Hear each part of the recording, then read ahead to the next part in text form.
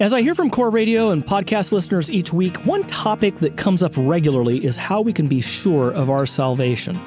The questions look like these. Does willful sin threaten salvation? What does it mean to take up the cross? Do we need to be worthy to receive salvation? Or can we stop sinning once and for all? Well, wouldn't we like to have that resolved? As we look at the Word of God, we see there's a difference between continuing in sin and continuing to sin.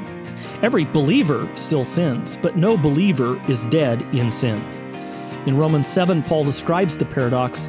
He loves the law, but finds himself, even as an apostle, committing the same sins. It's a battle. Paul doesn't stop there and leave us despairing. He looks away from himself to Christ.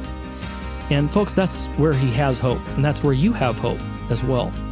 Keeping our eyes on Christ and trusting in His work on the cross for both life and salvation is really what we're all about here at Core Radio. We're trying to focus the message on that wonderful gospel truth. Each day, Adriel and I hear your questions, the ones that we all have.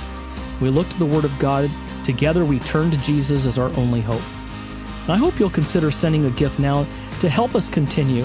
There are certain emphases that we have here at Core Christianity that maybe get folks thinking in categories that they haven't thought of before. And if that's true of you, if you've really benefited from this program, love to hear from you and love to receive your support and know that you're praying for us.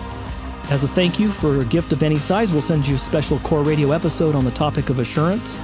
That's a compilation of selected programs, a sort of best of on assurance. To give a gift and receive this offer, go to www.corechristianity.com. That's www.corechristianity.com.